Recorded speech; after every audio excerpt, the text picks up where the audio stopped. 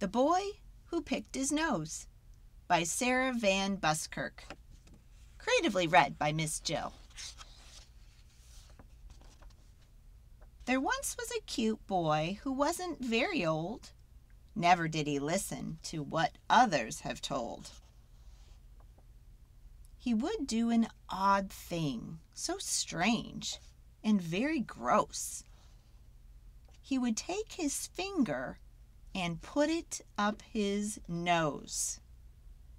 After picking his nose for a really long time, his finger looked as green as a ripe, juicy lime.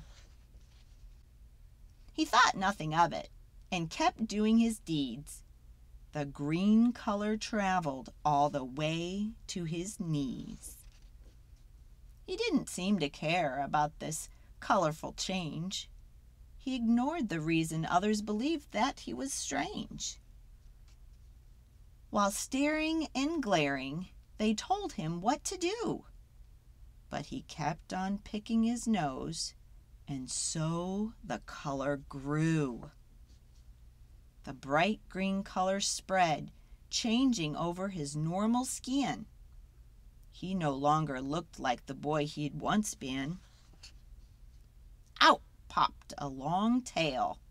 He grew very tall. His teeth became sharp, and his arms shrunk small. And before he knew it, he'd become a T-Rex. Being a dinosaur was extremely complex. See, he couldn't take a bath or fit into his bed. Every toy got crushed. He was hard to be fed. But most importantly, he couldn't reach his face. So picking his new nose, an impossible chase. Changing old habits and living in new ways, life was difficult and different nowadays. He felt sad and angry with his new condition. He just wanted to fit inside of his kitchen. Finally, he yelled, "I don't want to be a dinosaur. I promise I will not pick my nose anymore." In only an instant, everything had shifted. The terrible green curse began to be lifted.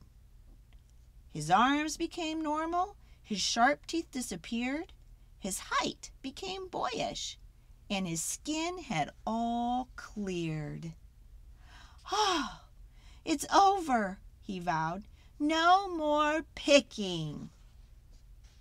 Oh no, his brother. What was he thinking? The end. If you want to be kept up to date when I post a new book, go ahead and hit the subscribe bell and thumbs up the videos. Thanks so much.